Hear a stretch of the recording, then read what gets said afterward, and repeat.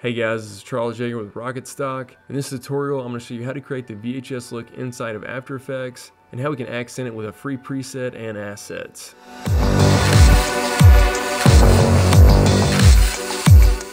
Alright, so I recently did a VHS look tutorial for Premiere Pro, and from that I got a lot of requests for how to create the same look inside of After Effects. But since we are going to be working inside of After Effects, we can take a little bit of a deeper dive into this look, and I'll show you guys a few other accents we can create to kind of add to that VHS look.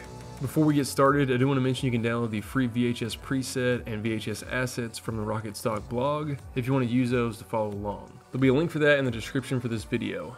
Alright, let me go ahead and walk you through creating the VHS look. Alright, so I'm going to go ahead and create a new composition. It's going to be 1920 by 1080. I'm just going to call it VHS. And go ahead and click OK. And I'm going to drag in some HD footage I've got here. What I really like about Lumetri Color is because it has so many options, we can substitute it for a lot of other effects we might have to use in the past. So let's first come over here to Basic Correction, and we're just going to kind of dial in the VHS look. So the first thing I want to do is add in some contrast. I'm going to set this at 55. Next, I want to bring the white levels down, so I'm going to come down here to whites, and I'm going to type in -50. So now I'm going to go ahead and close up the Basic Correction. Let's toggle down the Creative tab here. And I'm going to increase the faded film right here. I'm going to type in 30. And then for sharpen, we're going to de-sharpen this for the time being. We're going to sharpen it back a little bit later. It's going to kind of add that classic VHS sharpening. But for the time being, I'm going to add in -70 on sharpening here. And for vibrance, I'm going to take this down to -30. Now on the toning down here, you don't have to do this. What I typically do is move the shadow tint just a little bit over kind of into the purple hues. Again, that's not required, it's just something I like to do when I'm creating my VHS looks. I'm going to go ahead and close up the Creative tab here. Let's toggle down the curves options. So what I want to do on this first curve is I'm going to just select it at the top. I'm going to drag it straight down, and then I'm going to move it back over to kind of line back up with the original curves line there. You can see, so we're just kind of clipping off that top portion. Now let's go over to the green curve. I'm just going to select it at the very top and just move it up a little bit, just kind of make it a little more imperfect. And we'll do the same thing with the blue curve. We'll just move it actually down though. So you can kind of see the way I split that up there. And we can go ahead and close up the curves options. And let's toggle down the vignette down here. And for the amount, I just like to type this in at -1. You know, see, it gives us a heavy vignette around the outside, but if we do kind of crop in on this for the classic 4:3 for a VHS look, you won't really see that darkening too much on the edges, but it will kind of accent it nicely. All right, so now we can go ahead and close up the vignette. And the next thing we need to create is a little bit of color shifting on the image, and the way we're going to do that is with the channel blur effect. So let's come here to Effect, and under Blur, I'm coming in here and I'm going to select Channel Blur. We're actually going to use two different copies of Channel Blur, but on the first one, I want to come over here to red blurriness. I'm just going to set this at 22. And you can see how that kind of blurred the red channel on everything, kind of gives us this soft kind of red look. Now what we want to do next is we want to go ahead and turn on repeat edge pixels. That way it looks correct around the edge of our image. But then as I zoom in here, we're going to change the blur dimensions from horizontal and vertical to just be vertical. So now you can see it's just blurring it vertically. And now it's time for us to add in the second channel blur. So let's come here to Effect.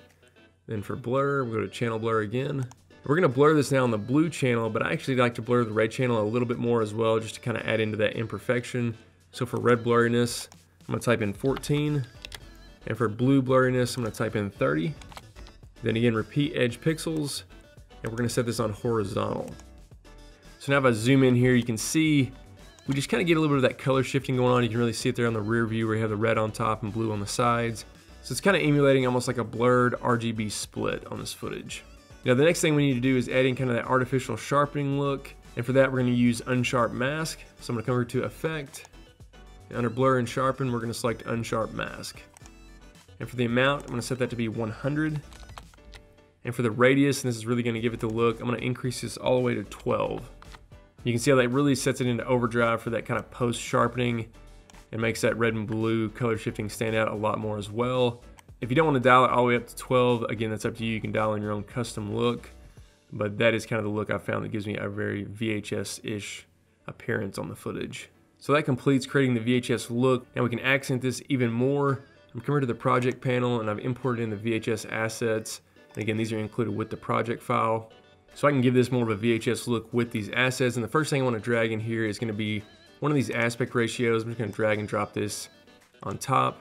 You'll see that just crops in on our footage. And if you wanted to manually crop in on this, you could just come into composition settings and just adjust your original composition to be a 4:3 aspect ratio. But in my case here, I'm actually just going to use this 4:3 overlay. Next I can bring in this Vhs Grain. I'm just going to drag and drop this underneath that 4:3 aspect ratio. And I'm going to set this to be a overlay blending mode. You can see this adds a little bit of subtle film grain on top of this. And finally there is a static video accent here if I drag and drop this in. I can set that accent to be a screen blending mode. And I'll just go ahead and RAM preview this really quickly. And you can see that it just gives us a quick static element that we can use throughout the video. Now to keep this moving with the VHS look, a lot of VHS looks have an imperfect kind of shake going on with the footage, and we can recreate that as well. So I'm going to right click here and do a new adjustment layer. And I'm just going to go ahead and name this VHS shake. And I'm actually going to move it to above everything but just below that 4:3 aspect ratio. And on that adjustment layer we're going to add the effect transform.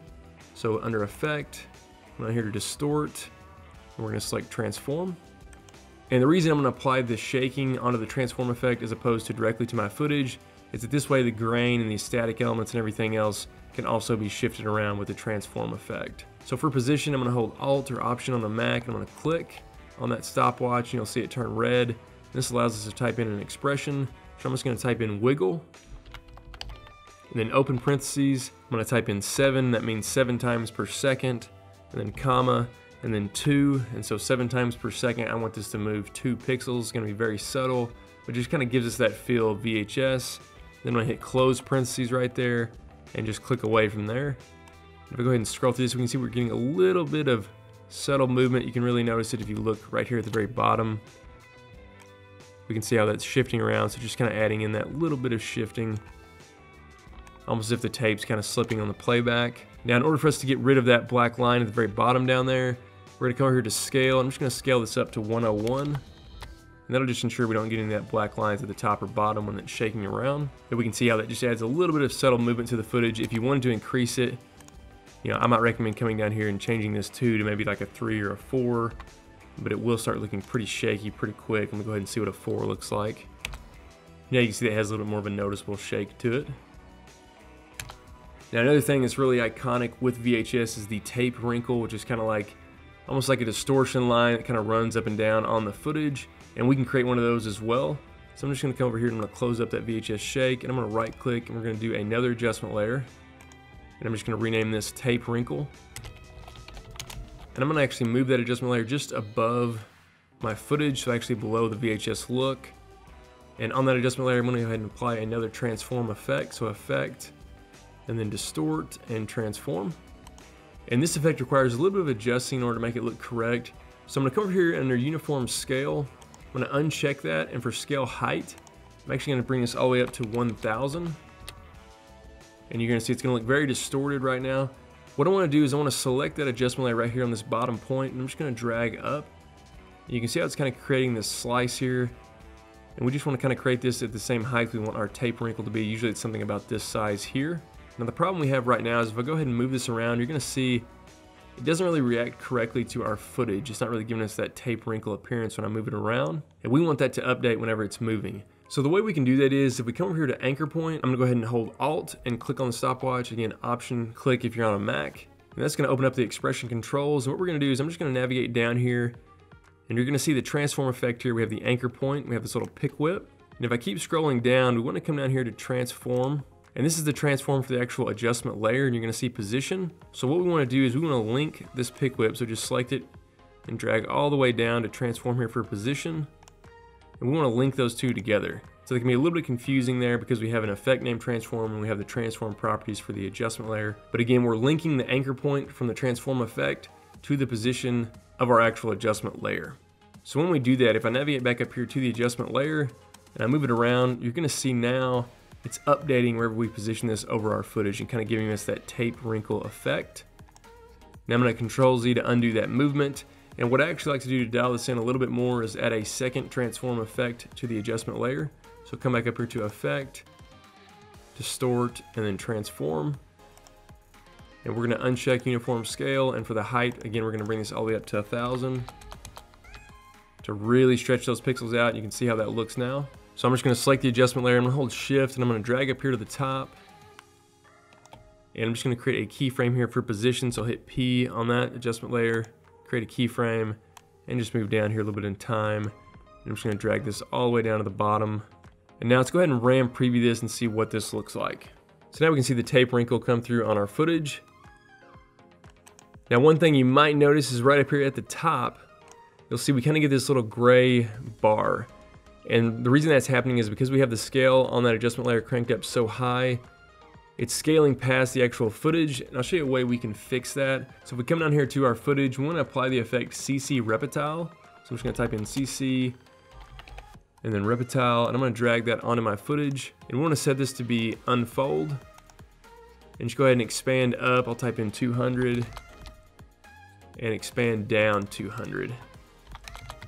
You'll see that got rid of that little gray bar that was appearing at the top just on that very first frame, and it should at the bottom as well get rid of that. What's cool about creating the custom tape wrinkle effect is that we can obviously control the speed of it. We can control exactly when it's going to come through on our footage. And you can see even right now I can control the scale of it. I want to keep adjusting that, maybe do something thinner. And then if I want to create multiple copies, I just select the tape wrinkle, go ahead and do Control D or Command D on a Mac to duplicate it. And I'll just hit U and I'll just offset the position of this. And I might even adjust the size of this so we can create multiple copies of this really quickly. So now you can see what that looks like. Finally, if we want to go ahead and adjust the frame rate of our footage, or if we want to keyframe it to where it's changing over time, maybe to add in like glitching, we can do that using the Posterized time effect. So I'm going to right click here and do a new adjustment layer. And I want this to be at the very top of everything. I'm just going to go ahead and rename that frame rate. And with that adjustment layer selected, I'm going to come over to the effects and presets, and I'm going to type in Posterize. And then I'm going to select the Posterized time effect and apply that to that adjustment layer. And this allows us to basically just change the frame rate without actually adjusting it in the composition settings. So I'm just going to change this now to something to be like 12. And when I play that back, we can now see the footage has a stutter to it. What I really like about the Posterized time effect though is you can keyframe the frame rate so you can adjust it over time. So if you had a portion of your video where you had more glitches, you could keyframe this to where the frame rate really drops off and then maybe comes back to normal. Alright guys, really quickly I want to show you where you can install the VHS After Effects preset. On PC or Mac, just navigate to your Documents folder, then you'll see Adobe, find your version of After Effects and navigate into User Presets. And you can see I've already dragged and dropped the VHS effect inside of there. I'm going to go ahead and show you how this works inside of After Effects. So I've just got an adjustment layer here, and I'm going to come over here under Effects and Presets, and I'm going to toggle down the Animation Presets, and then User Presets, and there's the VHS effect. So I'll just drag and drop this here, and now you can see we've got that VHS look immediately, and it's a nice drag and drop solution. Alright guys, hopefully you enjoyed this tutorial creating the VHS look inside of After Effects. Again, make sure you download the free preset and Vhs Assets. And while you're there, check out the other tutorials that we have on the RocketStock blog. This has been Charles Yeager with RocketStock. Thanks for watching.